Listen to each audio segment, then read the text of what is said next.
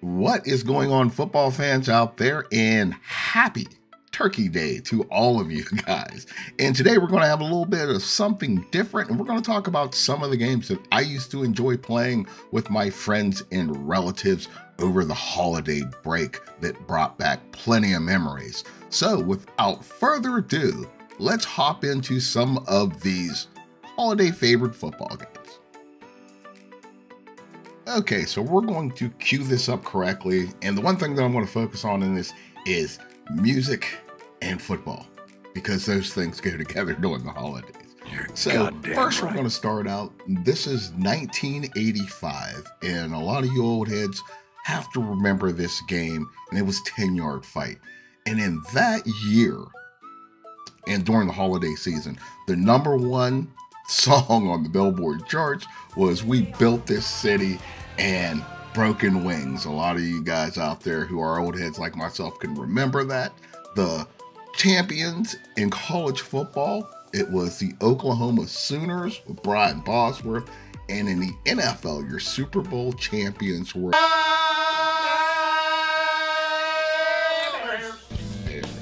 But after watching all the games and listening to the music, you and your friends probably have battled it out on the console or took turns playing in a game that was the staple that everybody was playing at that time in '85 was 10-yard fight.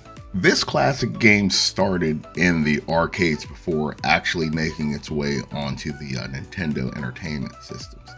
Now, the one thing that I can remember to stay stuck with me is how the quarterback would yell "hut." I can remember during the holidays sitting around with my brothers and cousins and just mimicking the quarterback saying "hut." And also the bizarre kick return where your guys would form almost like a circle around your returner in the middle. They would just shed off blocks. But this game brought back plenty of holiday memories back in the mid 80s. I know a lot of you guys out there probably never played this, but this is for you Generation Xers out there that can remember all the fun that you had in your grandparents' basement during the holidays, around the tree. Yeah, plenty of hours of fun during the holidays. Now we go to 1997, and on the top of the Billboard was Elton John with "Candle in the Wind." We had Usher with "You Make Me Wanna," a lot of R&B songs, a lot of old groups, LSG. In college football this time, guess who was the national champions? Well, getting ready to be the national champions, your Michigan Wolverines. And in pro football, we had Brett Favre winning his first Super Bowl against the New England Patriots. But this brought on the wave of a new game that we all didn't expect to be as good as it was, which was NFL Game Day 98. Heavily slept upon but not forgotten is NFL Game Day 98. Now this game, we really didn't expect this to be that good of a game, but it became a staple for the entire year of football. But the times that I can remember is during the holidays. Didn't have that much money then, but we used to go to the old Blockbuster, rent a PlayStation, rent a copy of Game Day 98, and me and my boys would pile up in our crib and play hours of Game Day 98. We even ran seasons. We had pools, putting money in, getting into holiday fights, drinking too much liquor, all that good stuff that you do with your boys and family during the holidays.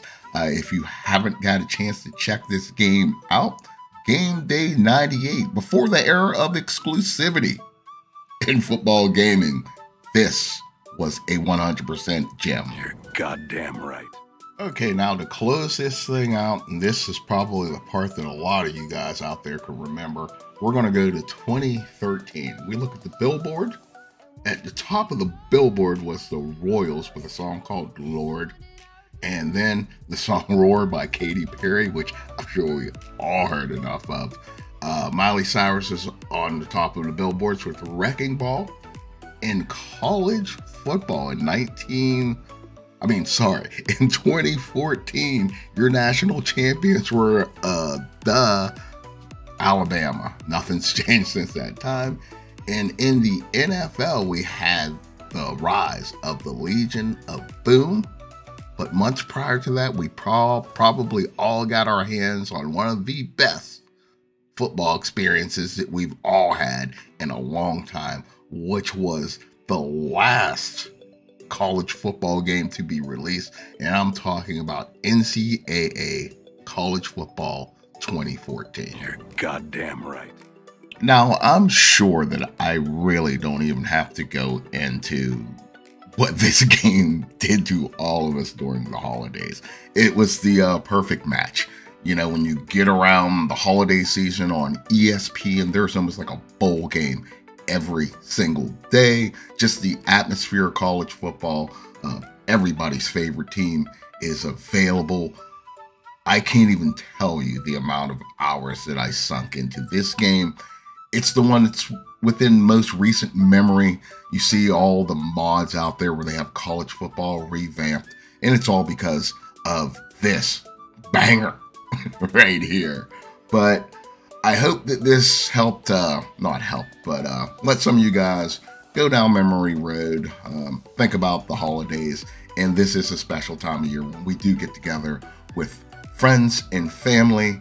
And from us here at SGN Hub, I'd like to wish you happy holidays.